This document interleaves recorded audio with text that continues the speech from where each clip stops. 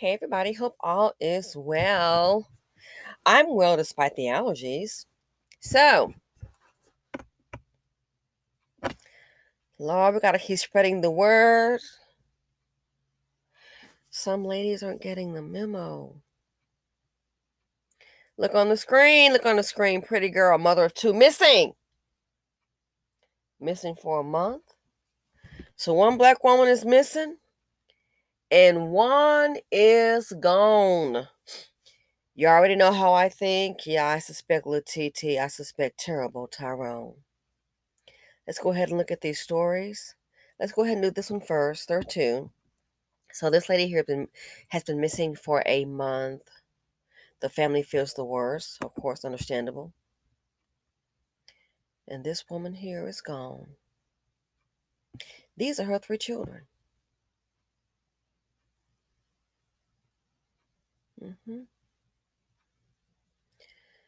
So let's go ahead and get to it, and we'll provide commentary. Check it out. Fair use. Tour. I'm at Joey's family. Really, in my heart of heart, I really believe somebody's done something to her. I'm at Joey's family fearing the worst now that a mother of two has been missing for a month. Family and friends haven't seen Beverly Logan since late last month. News 4's Jenna Ray digs into their desperate search for answers. My niece Wendy was the initial one that said, "Have you heard from Beverly? Have you heard from Beverly? Auntie, have you heard from Beverly?" Nobody has heard from Beverly. This is 31-year-old mother of two, Beverly Logan. Her family says her disappearance doesn't make any sense and concern is growing by the minute. This is just so unlike her. Bev would never go this long without texting her mom. She would never go this long without checking on her kids. Never. This is so just out of pocket. January 25th was the last time family heard from Beverly. St. Clair County Sheriff's Office filed a missing persons report for her on February 13th. We don't know if there's any foul play or if there's a reason that she's missing. We don't know that. So any information is what we're looking for to try to resolve this. Police and family tell me they believe Beverly was last seen near this intersection of Burma Road and Ross Lane. It's just off of the busy 159 that goes through most of the Metro East. Captain Fleshrin with the Sheriff's Office tells me they've been trying to track Beverly down, but have no leads. Deputies and family believe she may have also been spotted near Sullivan, Missouri. Somebody knows something. Somebody, and just drop a dime. Just tell us, good or bad. We're prepared for it all. Here's Beverly's picture again. If you've seen her in the last few weeks, call 911 or the St. Clair County Investigative Unit. That number there on your screen. I'm going to read it to you. It's 618-825-5204. You can also find that number. Wow. Pretty girl missing, a mother of two. So who has the children? More than likely, the aunt or family members will have to raise them. And, you want to hope for the best. You really do. You want to hope for the best. But you already know. When women are missing, husband, boyfriend, baby daddy, or just some strange, random, deadly, dusty. So if anyone is seen in the area, ladies, keep your head on a swivel. But stop and think about it. Obviously, something bad has happened. You just have to face it. Something bad has happened. If they've checked the police, they've checked the hospital records, it's not looking, to me, a whole month. The mother of two, I'm afraid you can't help but think the worst, because we know that black women are killed every 5.5 hours. Thus, this being drama, they mean death and trauma.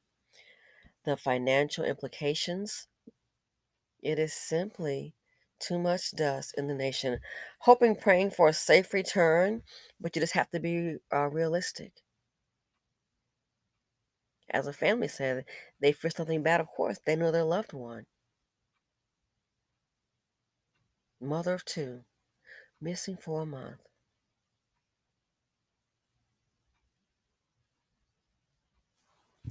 Now let's go ahead and look at this story here.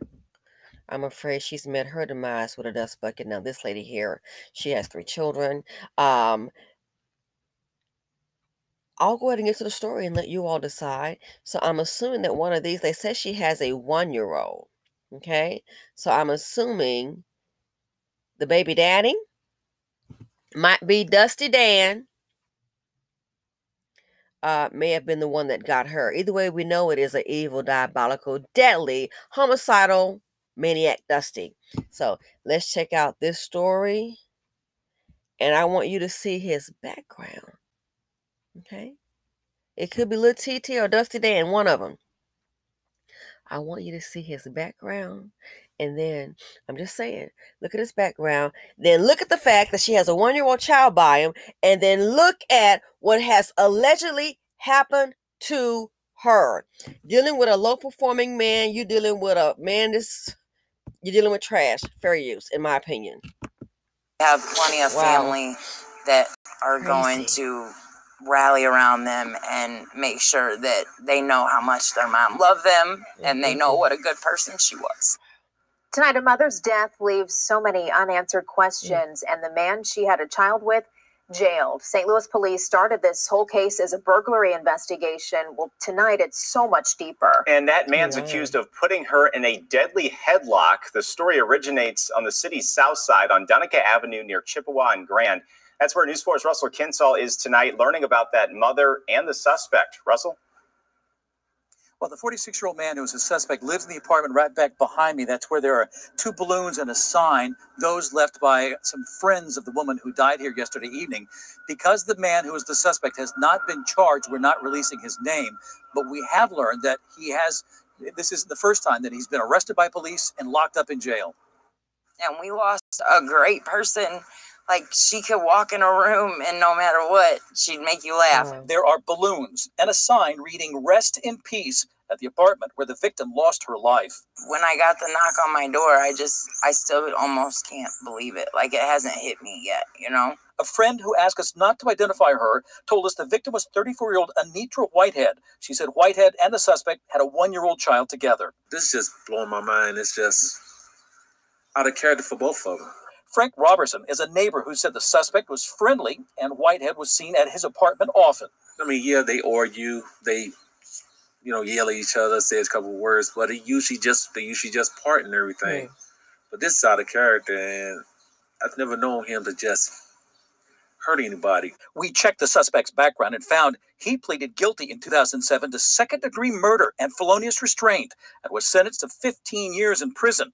According to police, Whitehead broke into the suspect's apartment, but her friend doubts that. As far as her breaking in, she lived there. I mean, more than half of her stuff was there. Like I said, they've been co-parenting. I wasn't here, but I don't see why she would even have to break in. For one, he would always open the door. There wouldn't have to be a break-in situation. And she had keys, so it just doesn't make sense to me. Police have asked prosecutors to charge the suspect with involuntary manslaughter in the death of Anitra Whitehead, a mother who leaves behind 3 children. For now, prosecutors are reviewing the case. No timetable on when or if charges. Okay, so let's understand this. He tried to give a story that she broke in, and put her in a chokehold, which resulted in her loss of life. You have a child by a woman and you can recognize her from a burglar. She's a burglar. She broke into your home. And you put her in a chokehold and she's dead. You didn't know it was your baby mama? She has her things there. She lives there.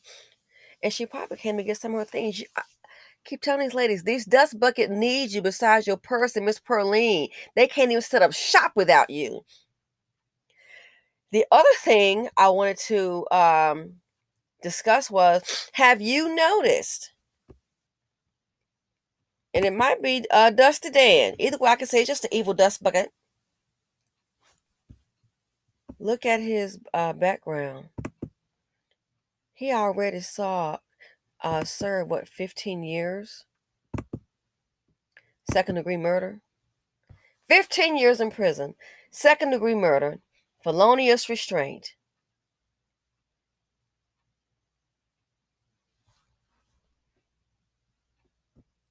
Everybody need a second chance. Yep, he got a second chance. And where's this woman?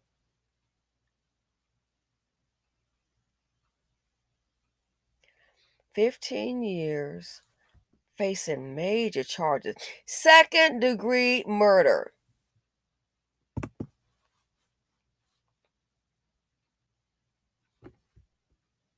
And now we have this situation.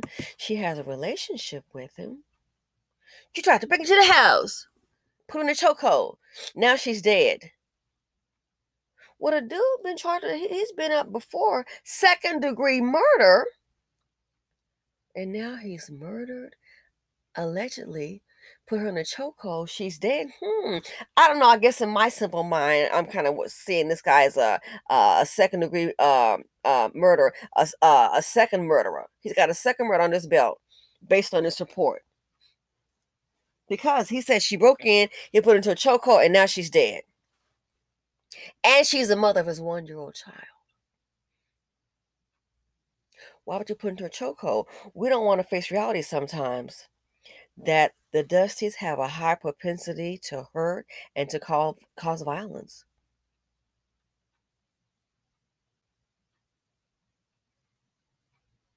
She had a key. She's known there frequently. And he's trying to pull a burglary angle. The mother of his 1-year-old child. How about we face it for what it is? You've picked up some evil, dusty, deadly trash, in my opinion. He's already gone up 15 years for, what was it, attempted murder? The charges? He's already gone up before. And so she then gets with, oh yeah, he went up to second-degree murder, not attempted, second-degree murder. So he's already been up for second-degree murder. She gets involved with him, and now up here she's been murdered. A chokehold sure as hell ain't no natural death.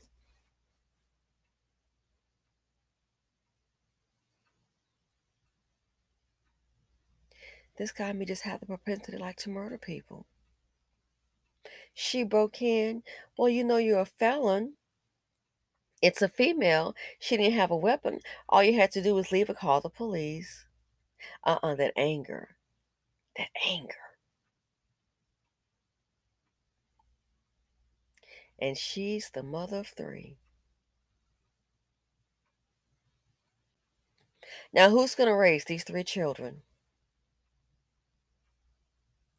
Imagine you have your life set up. What if you're married with a family, money stretched thin, or you may be the single one? And I notice a lot of times me and mom they try to find a single woman that's working on her own, try to come with. Somebody got to do something. LaQuanda. I said it before in another video, and I know some people probably think, oh, that's too far-fetched. I said it before, and I will say it again. If you have in your family or you're assisting people, every now and then these women, they get tangled up with these dust buckets and they need help financially. If you find yourself in a position where they're looking to you to contribute on a regular basis for their survival of themselves or their children, oh diapers, oh money, oh food, oh formula, oh my car's down. If they're coming to the family members consistently and they are single mothers, it's time to have a conversation for her. And especially if they're dealing with a Dusty. Time for the sit down. What we're going to need you to do is sign these life insurance papers, the application, and go ahead and get this physical loan. Because what we're not going to do, we're not going to sit up here and deal with the aftermath of the seed of poverty D. Dealing with poverty D, it puts you in deeper poverty that you can't get out of. Dealing with poverty D can also bring you death. So what we need to do, if you find yourself in any situation where you're dealing with a woman who is dealing with poverty D, just speaking in general, and she is consistently seeking financial assistance from other family members, what we need to do is have you to sit down this weekend. How you doing? Yeah, we can have brunch, Sunday dinner too. Guess what? We got some paperwork for you, girl. What? An application for some life insurance. Because you are knowingly, and again, not just this lady here, it's too late. But I'm saying life is business. You're not going to sit up here and just be a pocket watching me and picking my pocket, and then something done happened. We got to do something, y'all. We need to have a conversation, and we're going to go ahead and do a life insurance policy. I don't want to do that. Well, I hate to tell you, and that's the whole idea. This might kind of scare them up a bit. Let them know. This is what typically happens when you deal with men like the men you've chosen. Dust buckets, diabolical homicidal dust buckets. This is what happens. And you have children. This may wake them up.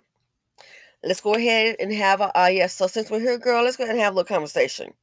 This is something that everybody needs to do if you're dealing with women that are dealing with dust buckets and that are facing, that may be financially challenged as a result of the men that they have in their lives.